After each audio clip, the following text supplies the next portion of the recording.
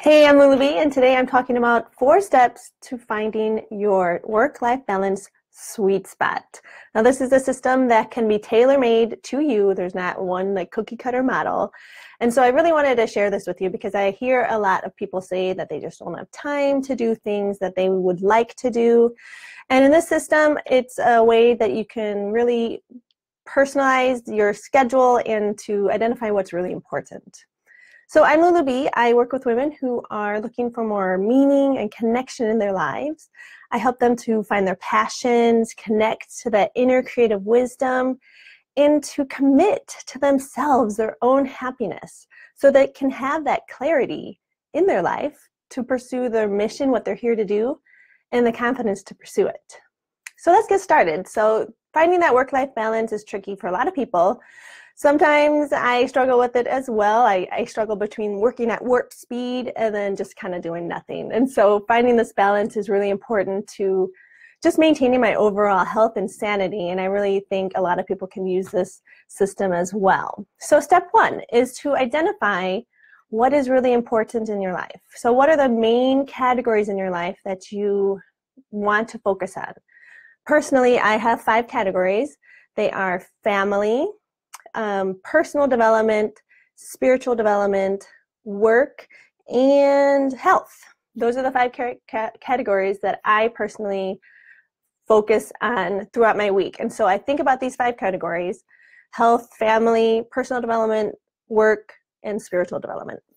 And I put these in my schedule. So like health-wise, what do I want to do that week? How active do I want to be?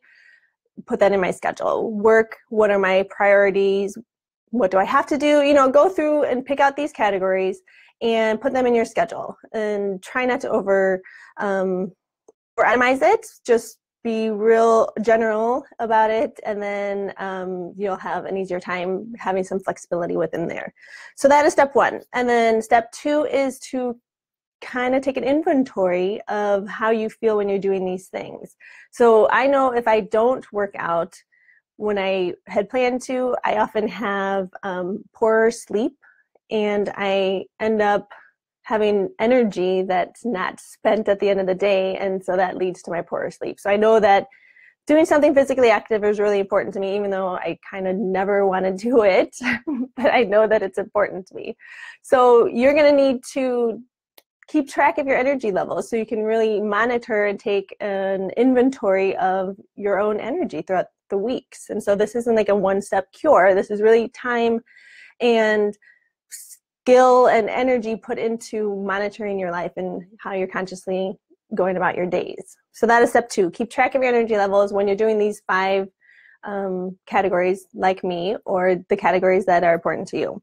Step 3 is to set boundaries. So work-life balance, it's often tricky. For me, I try not to answer any emails for work on the weekends, even though I know it's very easy for me to slip because I am a solopreneur and I'm always available, with an internet connection. So I really have to be conscious about not answering emails and kind of deciding how I want to approach social media. So I know there's a lot of activity on weekends, but do I really want to spend my time doing that?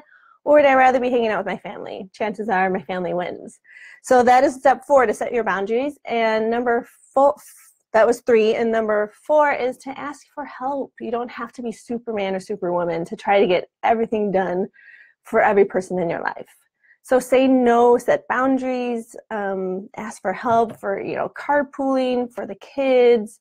Ask them to see if they can find rides. I mean, my own personal development is a top priority as well on the categories of what's important to me. And so I can't be spending all that for my family or for my work and leave nothing for myself, because then life is no fun. And I like having fun in my life. I don't know about you, but I like having fun. And so I have to really put myself on that to-do list as well.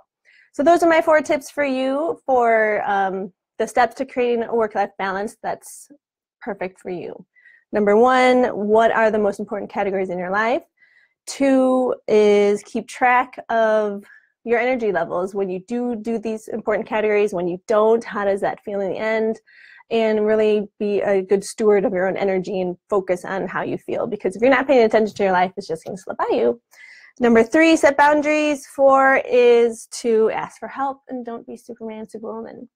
So if you have any suggestions, I'd love to hear them below. What do you think about these steps? I would love to keep this conversation going. And if you know of anyone that can use some tips in this area, which I think probably everyone, I would love it if you shared this video. So I'm Lulu B. You can find me here on this page, and I will talk to you later.